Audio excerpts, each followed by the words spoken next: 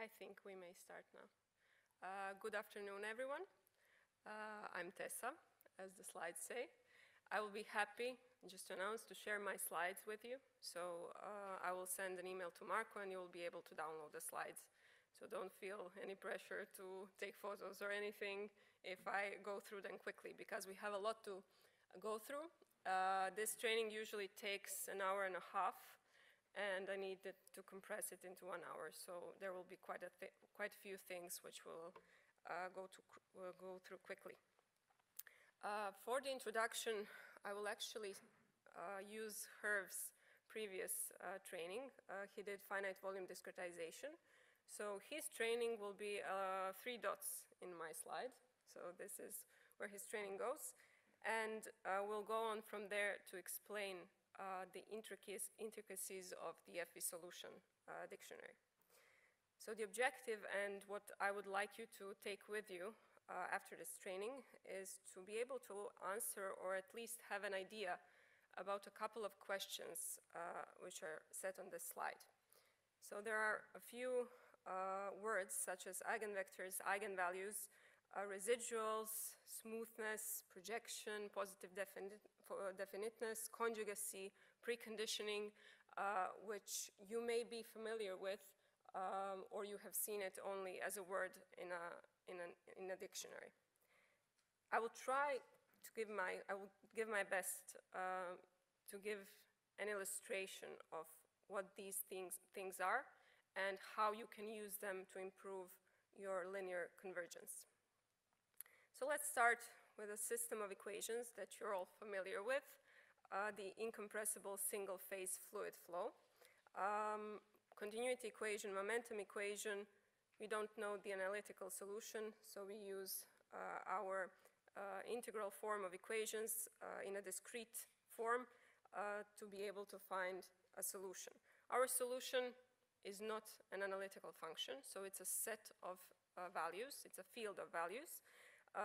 And we will transform these differential operators into a linear operator, and here you have an illustration of a linear operator, or a coefficient matrix, as I will continue to call this huge set of coefficients. So coefficient matrix, the vector of unknowns, here represented by the values of the pressure in each control volume of the mesh, and the terms which belong to the right-hand side vector, here denoted with B.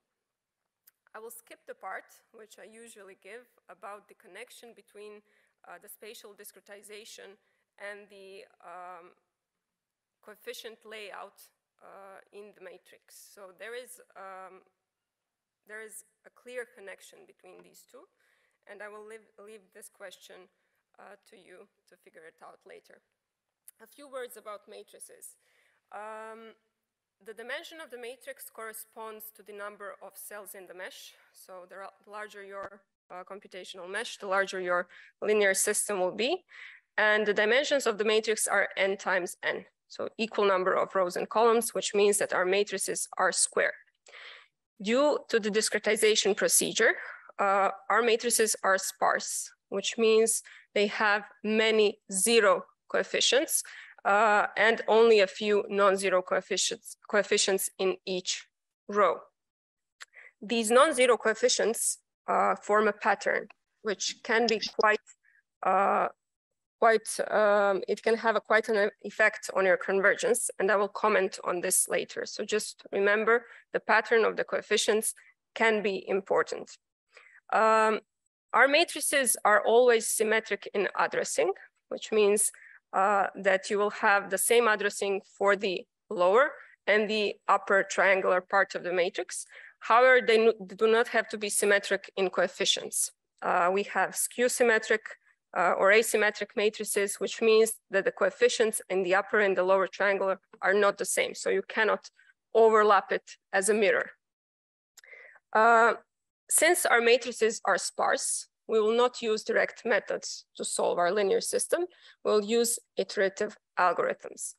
Iterative algorithms means that we'll get an approximation of our solution. So we'll stop iterating after we have come sufficiently close to the desired tolerance, which we set to our solution value. An important definition is a diagonally dominant matrix, which means that the coefficient on the diagonal in a single row is larger in its magnitude than the sum of magnitudes of diagonal coefficients. This is important for the convergence of iterative methods. However, mathematicians would likely disagree with my definition, and they would say, no, the matrix is positive, definite, symmetric. Then you can say that your iterative algorithm will converge. Well, for me, I like this diagonal dominance because it's easy to see whether your matrix is diagonally dominant or not. These properties will give us an idea of which iterative method to choose to solve our linear system in the most efficient manner. First, a couple of definitions. So I always tell my students about eigenvectors and eigenvalues. With eigenvectors, there is a clear mathematical formula of what an eigenvector is. However, I like to use pictures. So an eigenvector is a special vector which belongs to a matrix, and it does not go through a rotation if you multiply it with that matrix. So what you can say is that if you apply a matrix to its eigenvector, the matrix can be replaced by a single scalar value, which we call an eigenvalue. And this eigenvalue can be larger than 1 or smaller than 1, positive or definite, or positive or negative, sorry, which will tell you how the eigenvector behaves once you have applied the matrix to it. So if you have in the upper part an eigenvector, which has an eigenvalue which is smaller than 1, and in this case negative, your eigenvector, as you repeatedly apply the matrix B to it, will change its direction. So it will point in the opposite direction and it will shrink. However, it will not rotate. So it will always point in the same direction.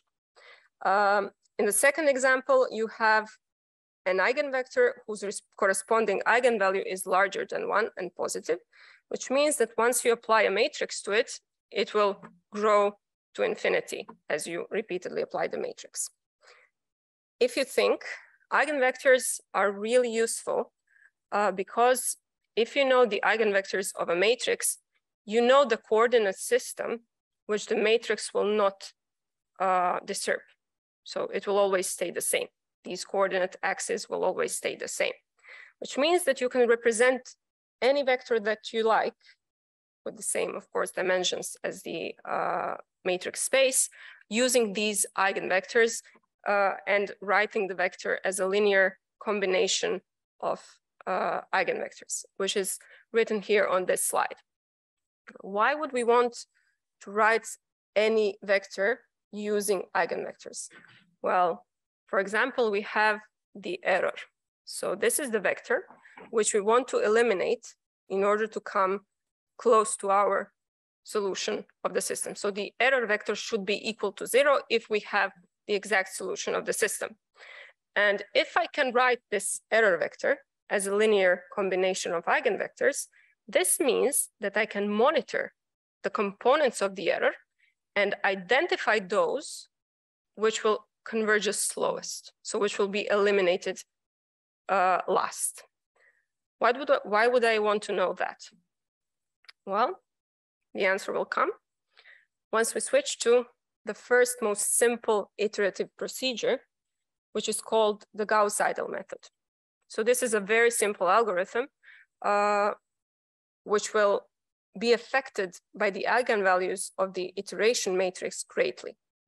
So Gauss-Seidel relies on decomposing your matrix into a sum of its upper, lower, and diagonal part, and then using the lower or the upper part explicitly.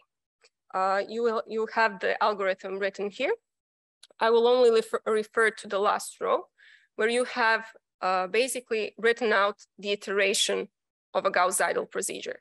So you have on the left-hand side the current value of the solution vector, And on the right-hand side, you have the components of the linear system, which you use to calculate this current value.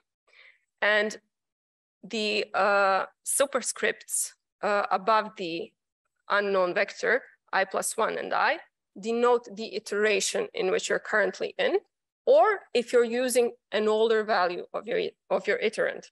So if you take a closer look, you will notice that in the upper part of the matrix, I will be reusing old values of my vector x. I will skip this slide. You will be able to download it so you can really write out on a piece of paper what Gauss-Seidel does.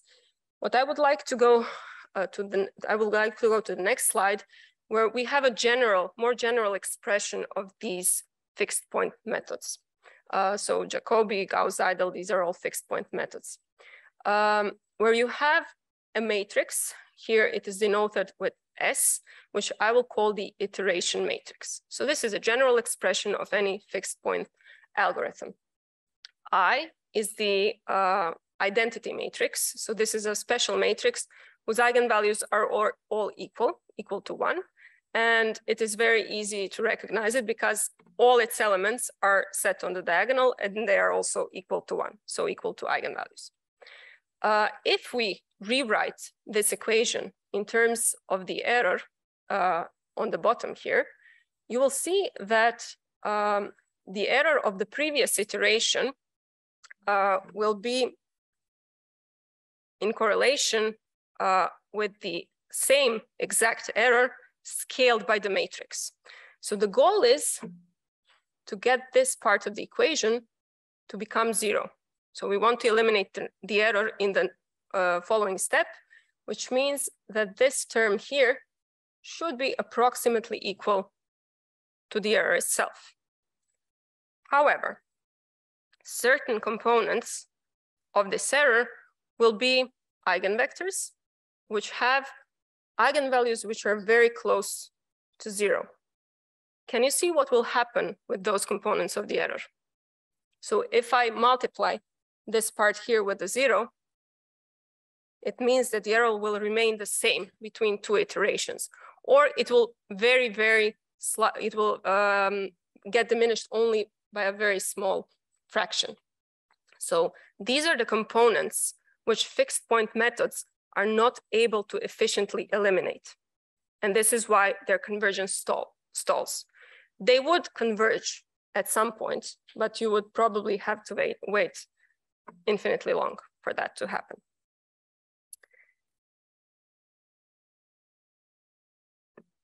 What can we do about that? So there is a way to speed up these fixed point methods by using a projection. So a projection is a special type of matrix which will keep only certain eigenvectors alive, only certain components of the error alive. What does that mean?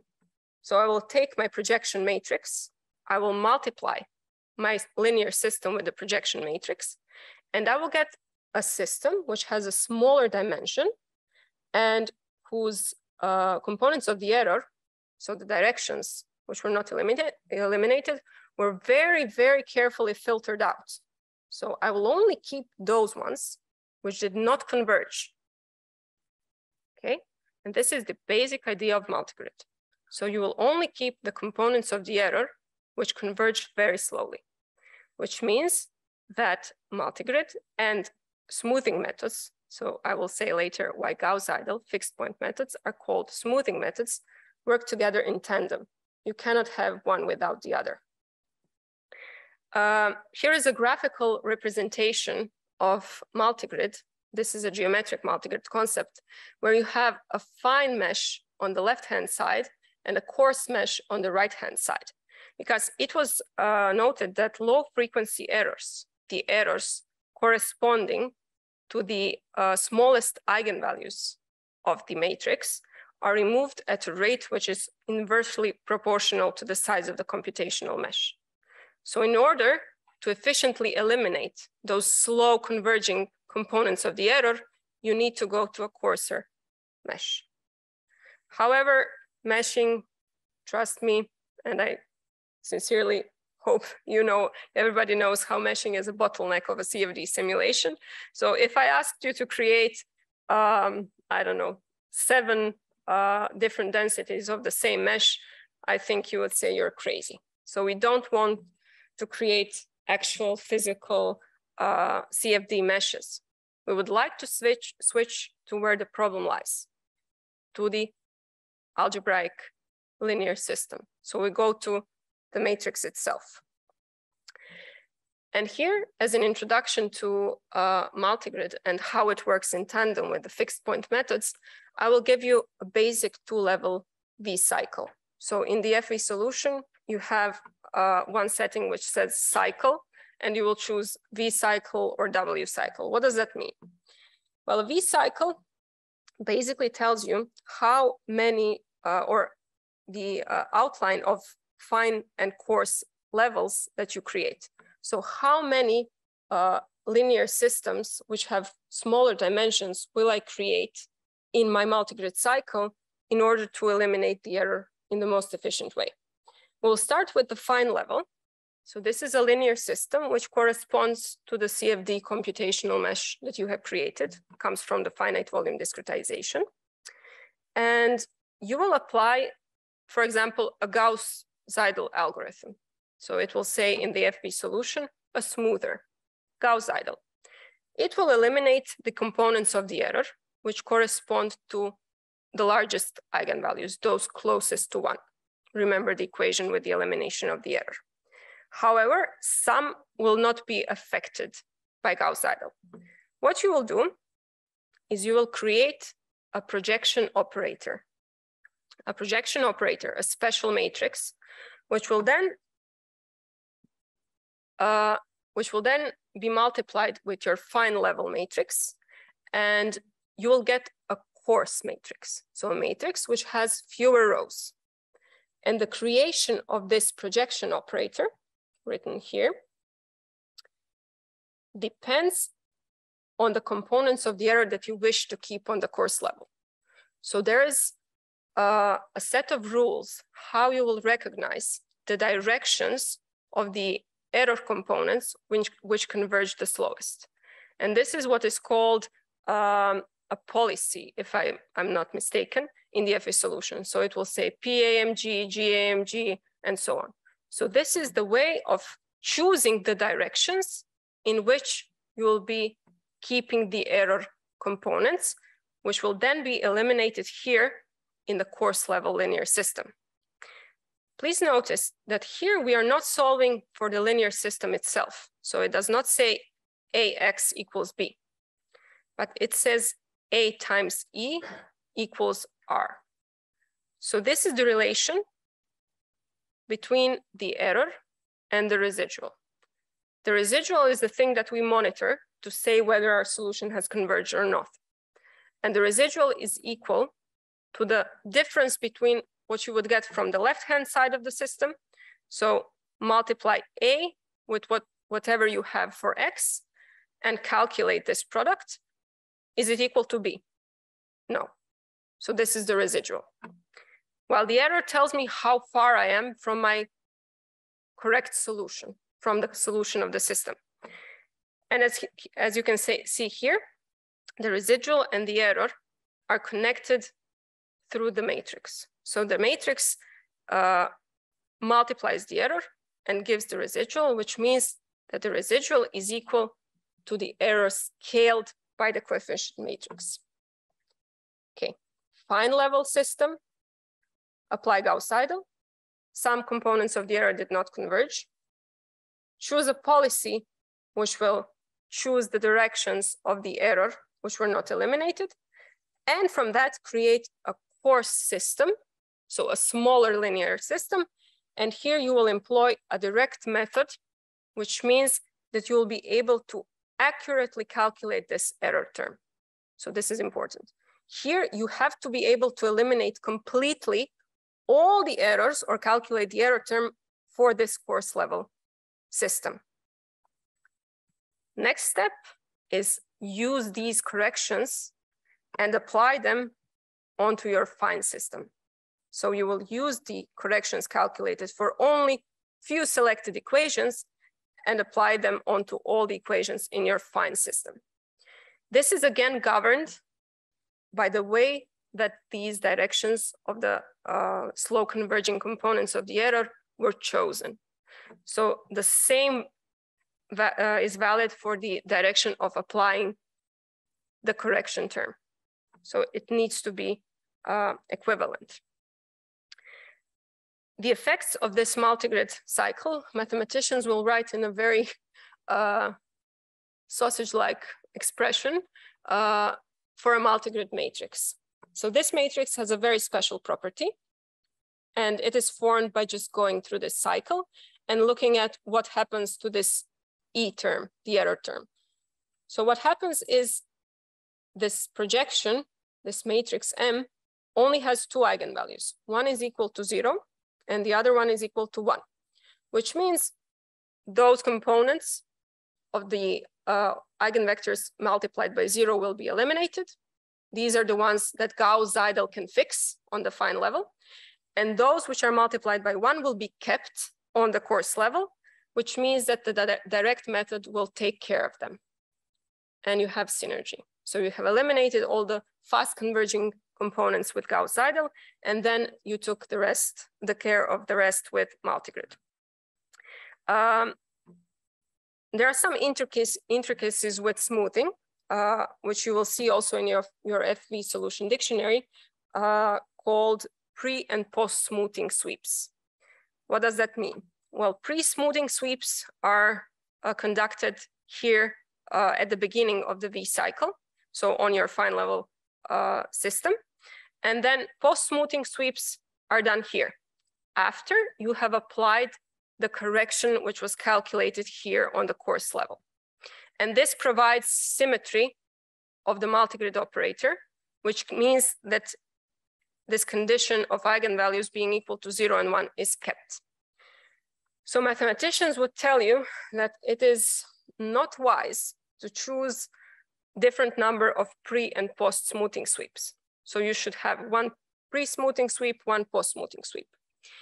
In my experience, however, sometimes the algorithm converges faster if you have fewer pre-smoothing sweeps and a higher number of post-smoothing sweeps. For example, 1 here and 3 here.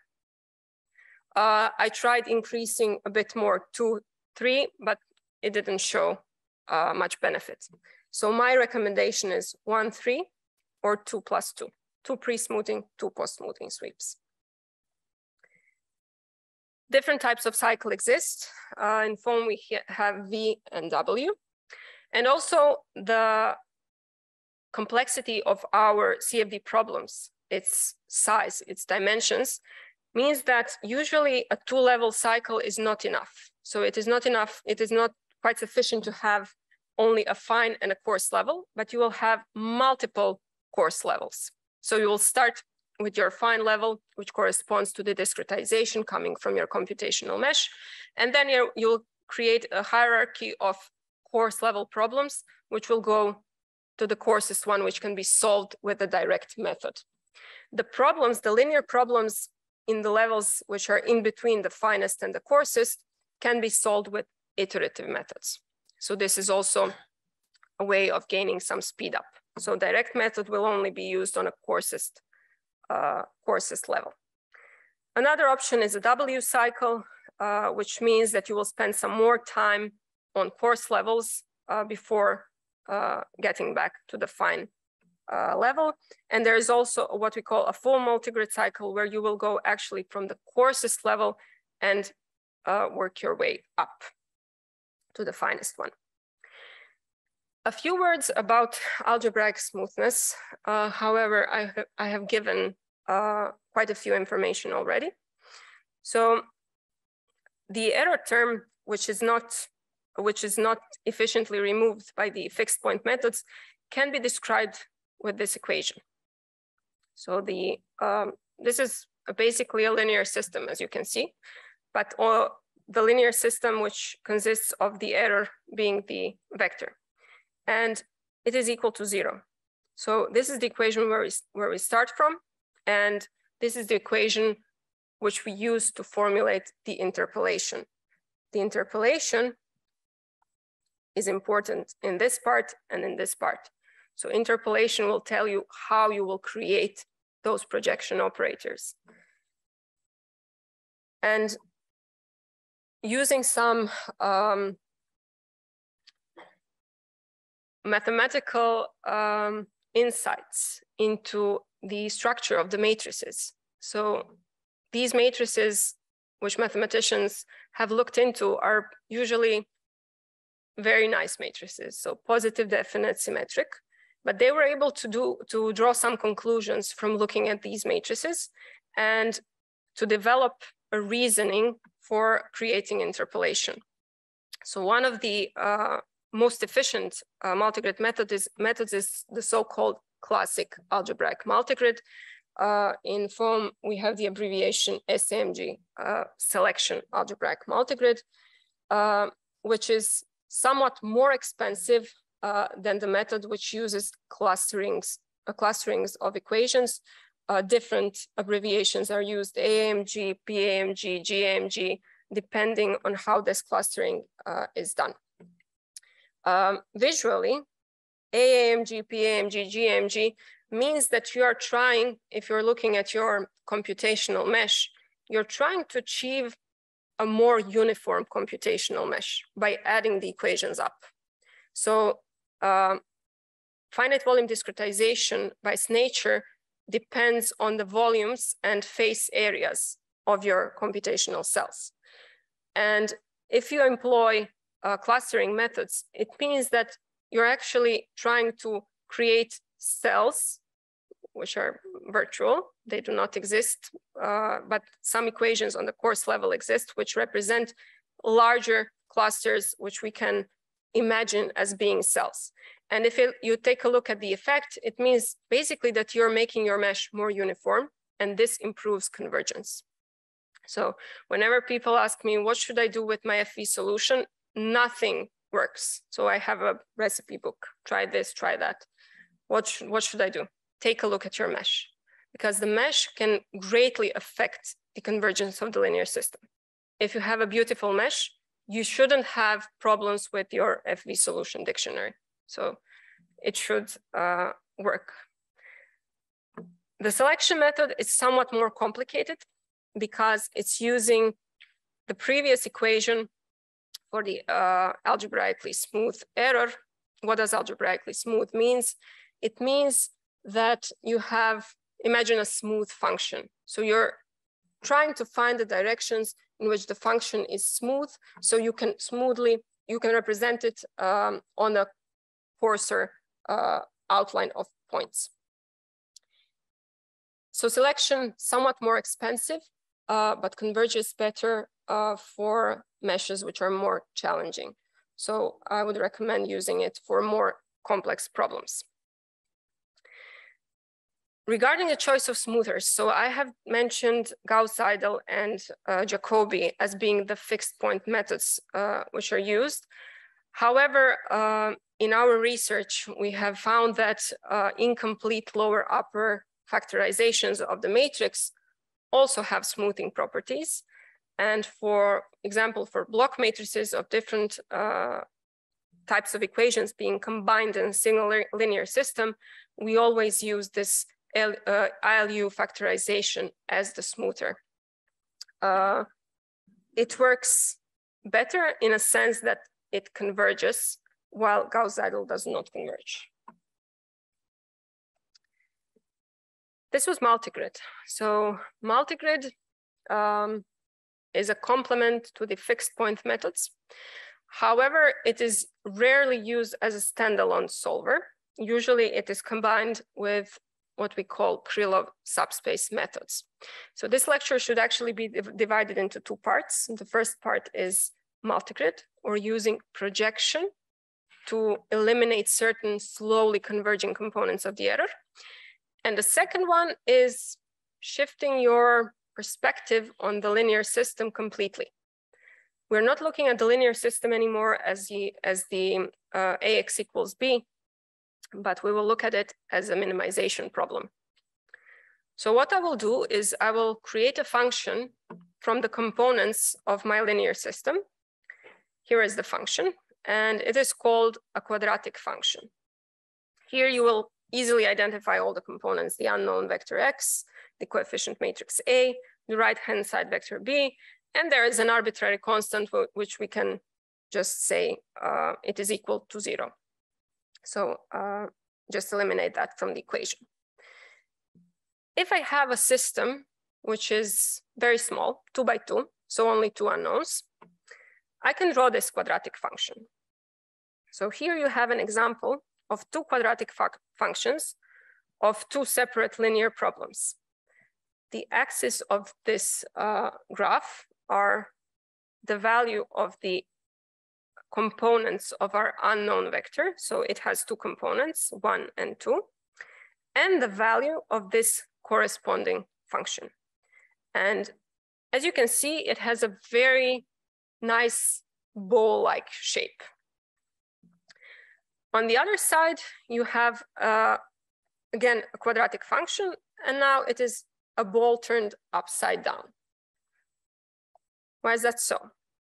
Well, we need to take a look at this leading term of our quadratic function, which is actually the definition of what a positive definite matrix is. So a positive definite matrix is characterized by this leading term being greater than 0. And visually, it means that its quadratic function looks something like this. So this is a ball. A quadratic function which looks like a ball corresponds to a system which has a positive definite matrix. This guy here corresponds to a negative definite matrix. So you can easily get a positive definite matrix by negating a negative one. Also, we can represent this quadratic function by using isocontours. So imagine if I had a camera up here on the slide and I was viewing the quadratic function from above, I would be able to draw lines which connect the areas which have the same value. And it will look something like this.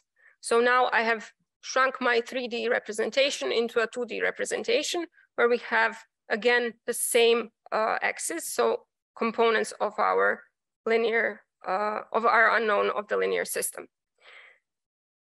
The curious thing is, you can see that this shape has a clear minimum, right? It has a single point which corresponds to only one value. So there is not a line, there is a dot.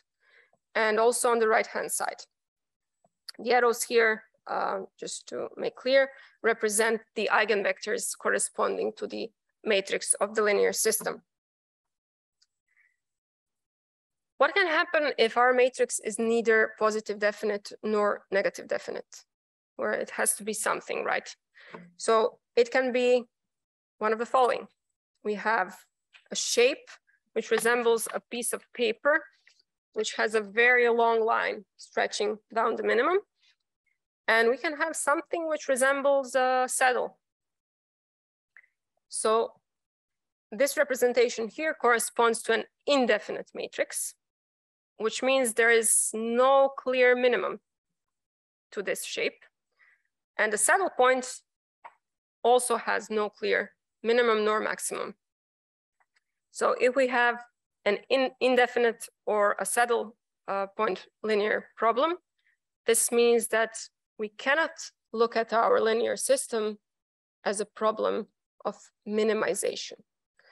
So what we are trying to do here is transform a linear system into a minimization problem and employ a method for looking at a minimum of a function to find the solution of the linear system. Because curiously, this dot here, this point here, what do you think it represents? It represents exactly the components of the solution vector of our linear system. So this is the solution of the component x1, and this is the solution of the component x2. So if I find the minimum of my quadratic function, which is assembled from the pieces of my linear system, I will find the solution of the linear system. How do we find the minimum of a function? This is what, high school? So we find the point where the gradient of the function is equal to 0. And if you're lucky enough, you will have a symmetric positive definite matrix. So positive definite means it has a clear minimum. And symmetric means that you can find the gradient of the quadratic function. And this gradient will be quite familiar. Ax minus b. This is the residual, although negative. So b minus ax is our convergence criterion. This is what we look at when we say, okay, my linear system has converged. I'm satisfied with the approximation of my solution. So in order to find a solution, the minimum of quadratic function, I need to find the point where the gradient of the quadratic function is equal to 0. And this expression here, coming from the fact that my matrix is symmetric, is actually equal to the residual, written here on the bottom. We have mentioned before that error points out how far I am from the exact value of my solution vector, while the residual indicates how far I am from the vector of the right-hand side if I insert some intermediate value of x into my linear system. And I have also told you that the residual is actually equal to the error scaled by the coefficient matrix. More importantly, for CG, so for our minimization problem, the residual is actually the direction of steepest descent. Because if you think about the gradient at any point of this quadratic function will point in the direction in which the function has the greatest slope. Okay, so this is where the residual will point, which means that whichever point I choose and I calculate the value of the residual in this point. So this is my solution guess. I'm guessing the solution. Let's say it is here. I can calculate the residual and it will give me a feeling, a sense of where my function decreases, which means that I can use the residual as the direction for searching the minimum. So use the residual of the linear system to be able to find the minimum of your quadratic function. And this means that you have found the solution to your linear problem. A line search is a procedure used to calculate how far we should step in the direction of this residual. But let me make a quick digression from this. I have told you that every linear or every matrix has a distinct shape of this quadratic function. So whether it's a ball, whether it's a saddle point. However, this ball does not have to be perfectly round. So it can be a bit more stretched in one direction or the other. And this depends on the value of eigenvalues of my matrix. So if your matrix has very, very different eigenvalues, so for example, if we have a two-dimensional matrix and one is much larger than the other, this means that your isocontours will be stretched. Imagine as if you drawn a circle on a piece of bubble gum and started stretching it one direction. So this is what happens. A question to think about. What is the matrix which has a perfect circle? The identity matrix. So the matrix whose eigenvalues are all equal to 1.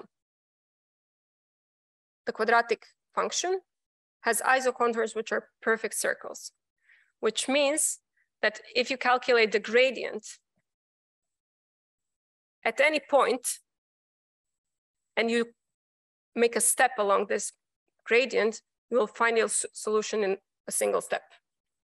So identity matrix is something that we're really longing for in this minimization problem.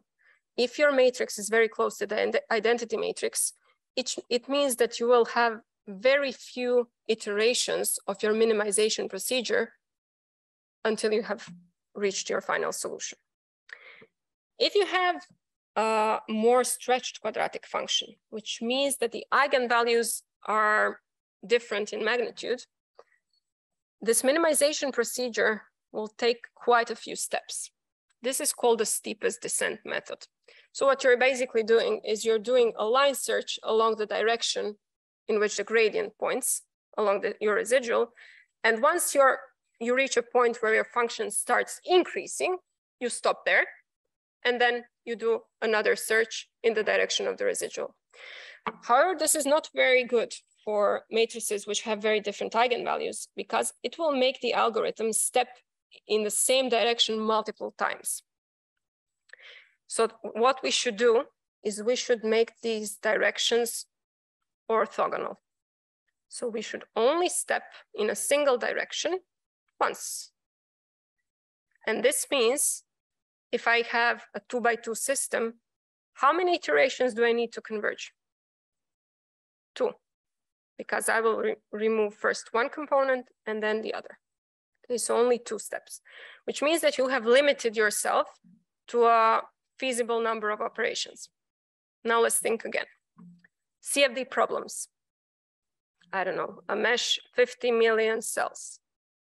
Do you want to wait 50 million linear iterations to get to the correct solution? I wouldn't. So definitely, steepest descent is completely unusable, because you don't know how many iterations it will produce. However, we have a method of making the search directions orthogonal to one another. And this means that we need to step in a single direction only once, which has limited our number of steps to the dimension of the linear system. Still not good enough. There is an answer. Instead of making your search directions orthogonal to one another, you will make them conjugate. So now CG conjugate directions or conjugate gradients comes to play. Conjugacy means that this product here, this can be any vectors. So D, let's say D, AD equals 0. So a triple product of 2 vectors and a matrix is equal to 0, which means that these 2 vectors are conjugate. Again, go into the bubblegum example.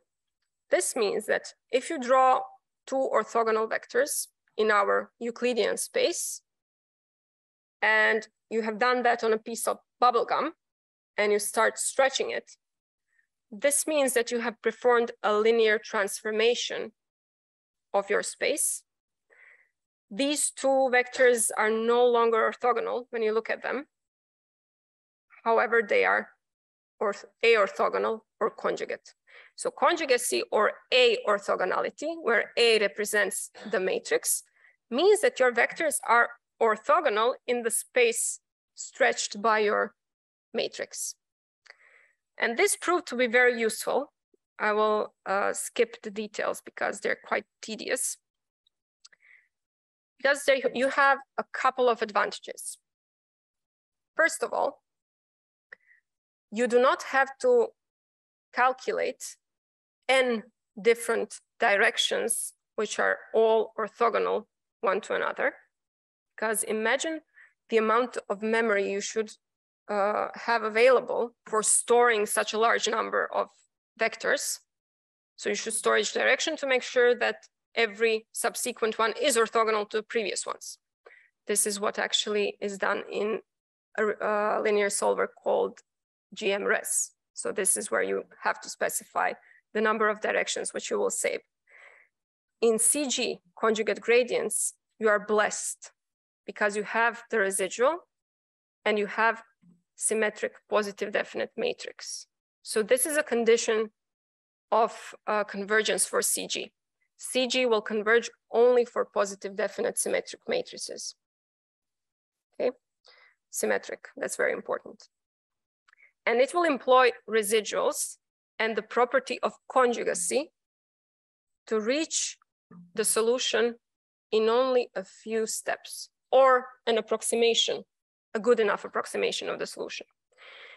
Because CG, by creating orthogonal directions and employing residuals to do so, first, does not need to store any previous directions, because the residual has the property that it is already orthogonal to all the previous directions. And you can use the residual to create a orthogonal search direction here, which is actually parallel to your error vector. So this is a graphical representation of CG. So error, the thing that we want to eliminate, is parallel to the search direction created from the residual at any given assumption of the solution, which means that CG, by stepping in that direction, eliminates one error component per iteration. Why do we need to run only a few iterations of CG in order to reach an approximation which is good enough? Because the largest components of the error get eliminated the first. So this is a very, very beneficial algorithm. You're eliminating the largest components of the error first, which means that you can stop the iterative procedure after only a few steps, a fraction of the steps compared to the problem size, and have a solution which is good enough. So the approximation of solution which is good enough for you. What if you're not blessed with a symmetric positive definite system? Well, there are some other algorithms which are based or which are inspired by this method of minimization. First one, GMRES, generalized minimal residual. So also a process which relies on minimization. However, since the matrix is asymmetric, we do not have the property of residuals being orthogonal to previous search directions, which means you need to store all directions in which you have already eliminated the error in order to make sure that the subsequent one is orthogonal to the previous ones. So there is a memory overhead compared to this CG algorithm. Then we have two more general algorithms, BICG and BICG stub. BICG operates on a transpose and the original matrix of the linear system. However, it did not prove to be applicable to our large sparse problems. So we use BICG stub instead. To be honest, I have read perhaps 10 books with linear algorithms, and I still do not understand BICG stub completely. So there are some polynomials, some coefficients, some smoothing properties, and it has a very oscillatory behavior, and it requires something called a preconditioner, which will be our next topic, preconditioning. So just to give a quick summary, because it's late in the afternoon and we've had lunch, so we're sleepy perhaps. First part of the lecture was a brief overview of fixed point methods, very easy algorithms which can be used, and actually programmed Gauss-Seidel during my second year of college or faculty, or during the faculty. So because it's very easy, and it's a nice algorithm to practice your programming skills, because it's very simple. It's very simple numerics. However, it has a drawback that it will only eliminate some components of the error, and the other ones you will have to wait for a very long time to be eliminated. We employ multigrid. So it is a projection method where you will only keep those components of the error which Gauss-Seidel is not able to remove, and you will eliminate them by using a direct method. So this is a tandem of so-called smoothing algorithms and multigrid. And then we shifted to another perspective on the linear system, being a minimization problem, where you will represent your linear system by using its components as a function which needs to be minimized. So you need to find the minimum of the function. And accidentally, the minimum of this function is the correct solution of your linear system. However, I have mentioned that if you have the unfortune of having different eigenvalues, and I will comment on that in the summary of your coefficient matrix, you will have a problem which is very slow to converge.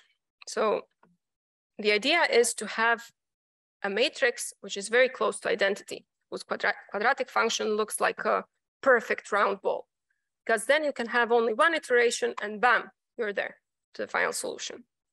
So idea of preconditioning is changing this shape of this ball to be more round. How do we do that?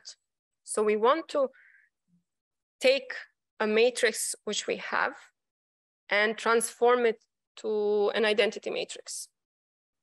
Well, I can calculate the inverse, multiply the two matrices, the inverse and the original matrix, and I will get the identity matrix, correct? How expensive is it to calculate the inverse of a matrix, of a sparse matrix? Too expensive, that's the answer.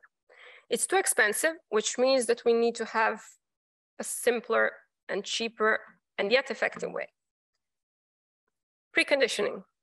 So what we'll do is we'll find an approximation of the matrix as close as we can get to the original one, but it needs to be very easy to invert. So needs to be easy to invert. And then after I have calculated this inverse value, I hope that it is close enough so that the product of the two matrices will be very close to identity, which means that my CG will converge in only a few iterations to the final and correct solution. So how do we choose a method for calculating this preconditioning matrix, this approximation of A, which is very easy to invert? So these are the conditions. And there are a couple of algorithms which can be used to calculate this approximation. I will skip this. These are the details of left and right preconditioning, which you will see in OpenFOAM. So for example, diagonal preconditioning, what does that mean? It means that you take the original matrix and you only keep the diagonal coefficients of this original matrix. And once you invert it, what do you actually do? You calculate the reciprocal value of diagonal coefficients, that's it. And you multiply the two matrices. So it is explicitly done. You multiply the diagonal matrix with the original matrix of the system to create something that is perhaps a bit better for our methods to be more efficient. However, this diagonal or Jacobi preconditioning has a few drawbacks. First is that it can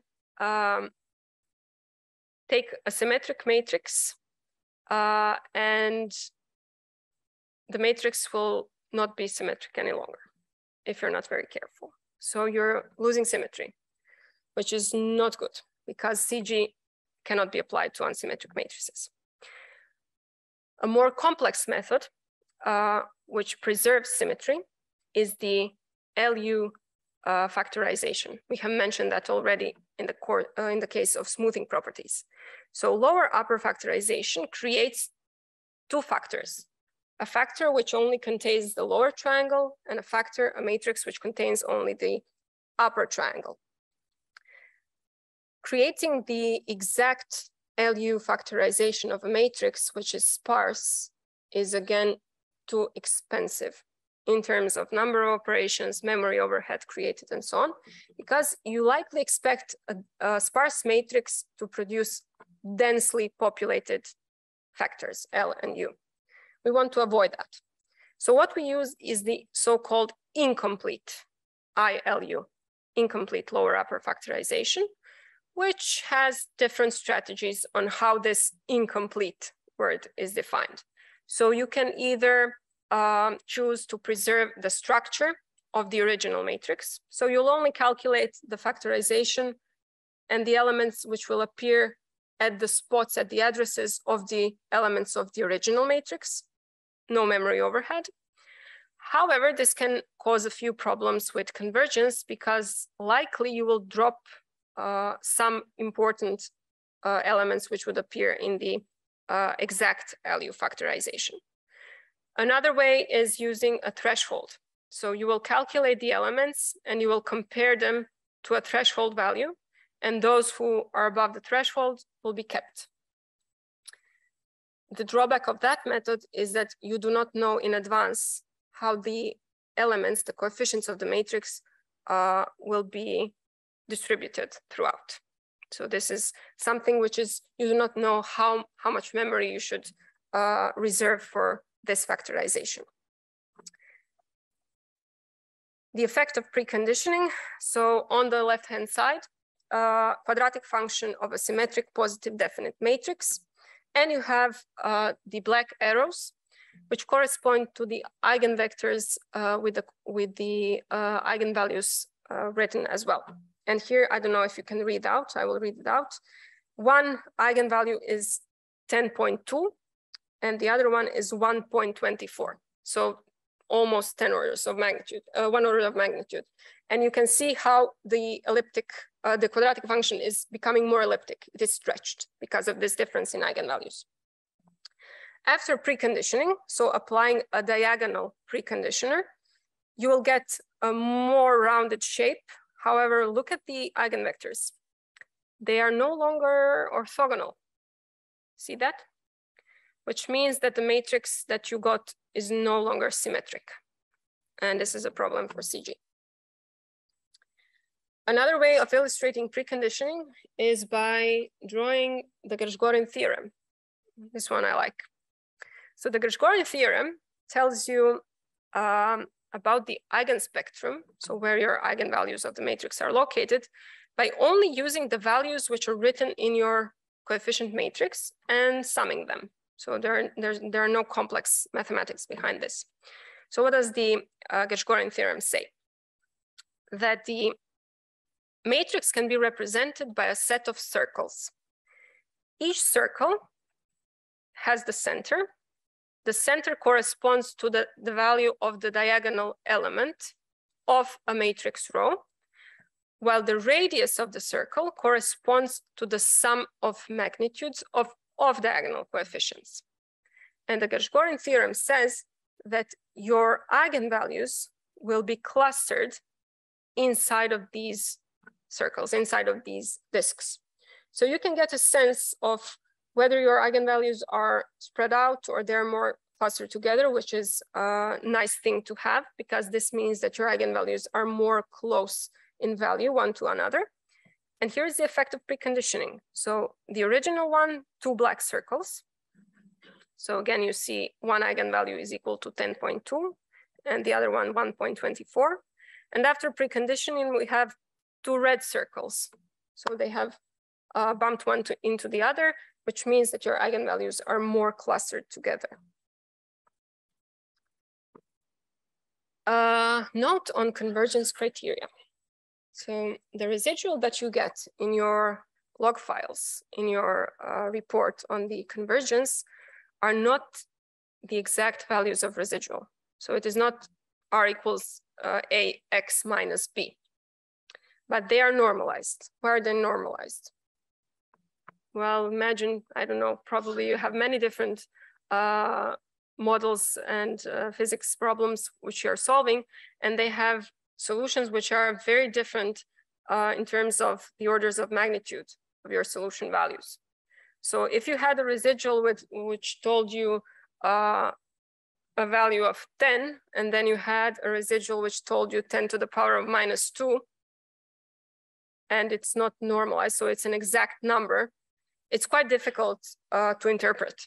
So what we do is normalization, which is done by this nice formula here, which actually implies a mean value of your current solution. So a mean value of your current solution, which means that you will get more or less values of residual which can be compared one to another throughout the iteration procedure, and you will have a better sense of where you actually are in terms of convergence.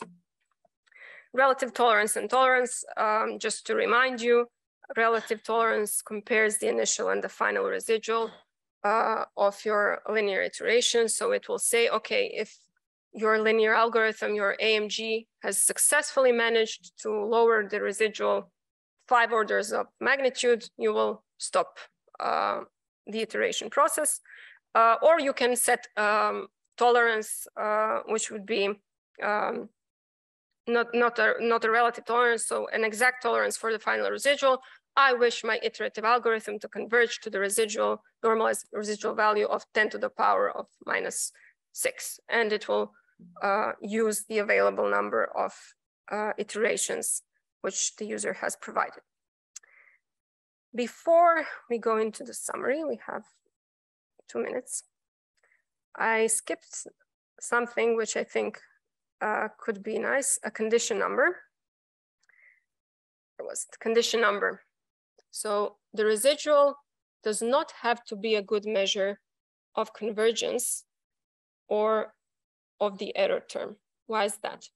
Remember when I told you that the residual and the error are connected by this equation here. So the error is, the residual is equal to the error scaled by the coefficient matrix.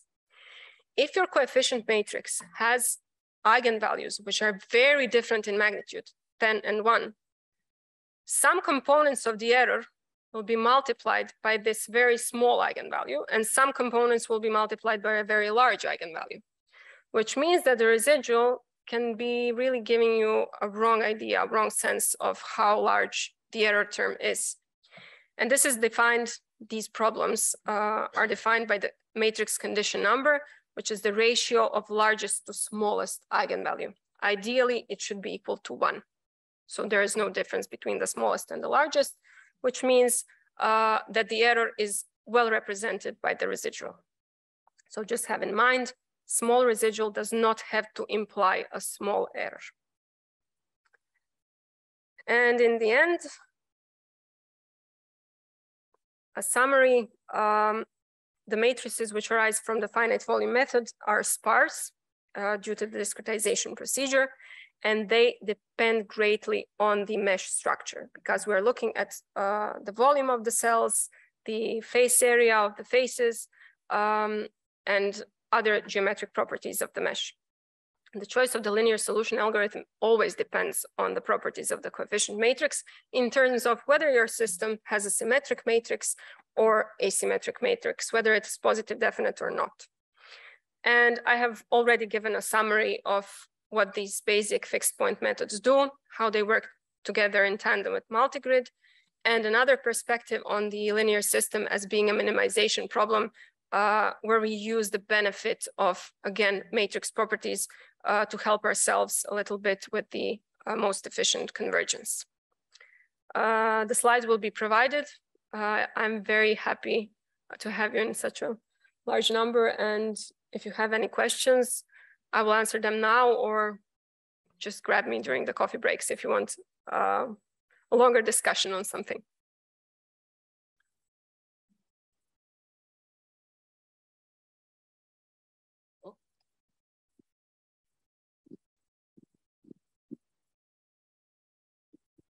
Thank you very much. I want to know, obviously there's a lot of solvers with multigrid implemented. So in the OpenFOAM wise, there's also passive form in there inside. Do you have any insight about scalability wise, say, your implementation compared with like passive based algebraic multigrid? Thank you for the question. I actually haven't compared PESI myself, but I have seen a few papers which compare the two. And I don't think it's even, it's not fair to compare a library which was written for a specific matrix format. So in OpenFOAM, we actually have a project going on called ExaFOAM, where we try to determine the optimal matrix structure and storage format to be able to make these algorithms scale linearly or better than that. For now, of course, PETSI scales better.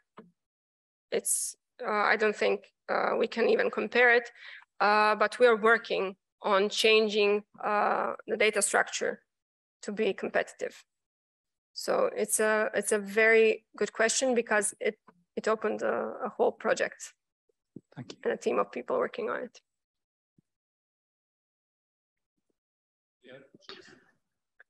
Can I ask a question? Yes. So you avoided the negative definite matrices, right, to solve it? Is there a method to transform into another type of matrix and solve it, or it's just a lost cause? Well, negative definite matrices would have the minimization problem switched around to maximization problem, right? Yeah. Yeah. So it's not a problem that should be set. It's not a problem which should be avoided because there are methods which we can efficiently use. We have a very clear solution in a negative definite system. You have problems with indefinite and saddle point systems. So there are preconditioning methods for that. And we employ them actually in FOAM, but this would be another 1 hour lecture, so. Okay. And another one, which solvers do you think would help in multi-phase flows where they have a large condition number? Right. Multi-phase flows. Well, guys at the faculty use the available solvers which are provided in the library as far as I know. So conjugate gradients or Krylov subspace BACG stub. I don't know how, I think Hrv knows how multigrid was used for the interface between the phases. So with selection algorithm, I could see a few issues there, but I think it's also implemented in some way. Okay, thanks for your answers.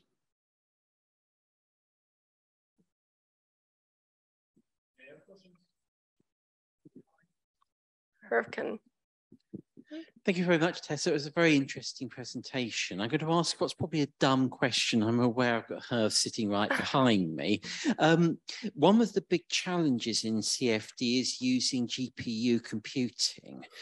Is there anything we can do at the matrix level, basically at this level, which would make use of GPU, the strengths of GPUs? So enormously, massively parallel computing, basically. I don't know if anybody here is sitting from the ExaFOAM consortium.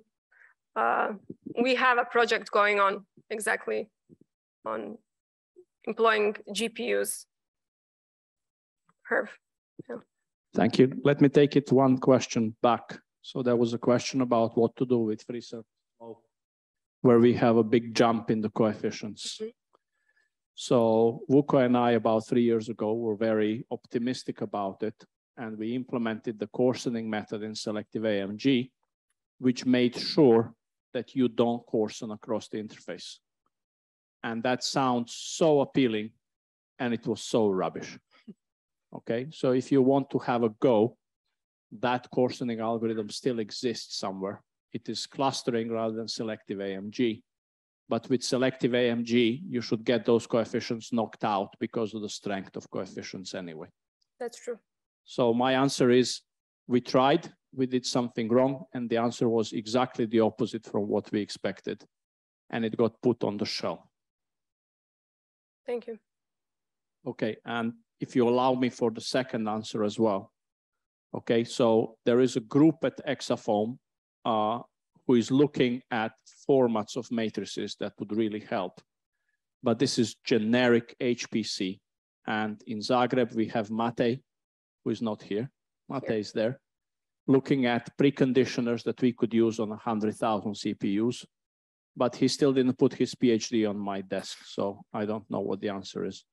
There is the presentation on Wednesday. Thursday, sorry. No pressure, huh? No pressure. Okay.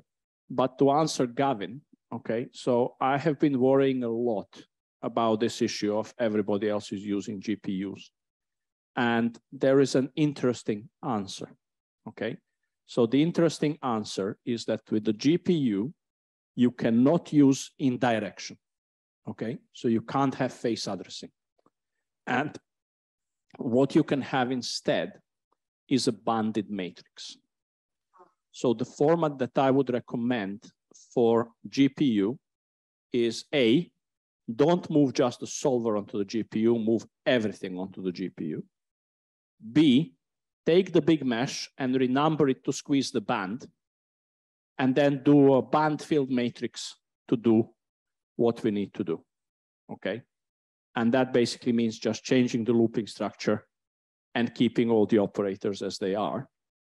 But by doing that, we could do both matrix assembly and matrix solution on the GPU, which is at least one generation in front of Fluent. Okay, and the third thing is what happens if you have a 100 million cell mesh and then some bits of the band are too big and you can't renumber. And what I was consider in that case is basically say, well, I don't care, that coefficient will going to be made explicit, we'll move it into the right-hand side and hope for the best. Okay, but this is a serious project. It requires renumbering, and I would like to see it tried in Robert's foam Python code, because there we could afford to rewrite the whole of the discretization and see how it works. Okay, Gavin, happy? Do you want the mic back? I think we're running out of time.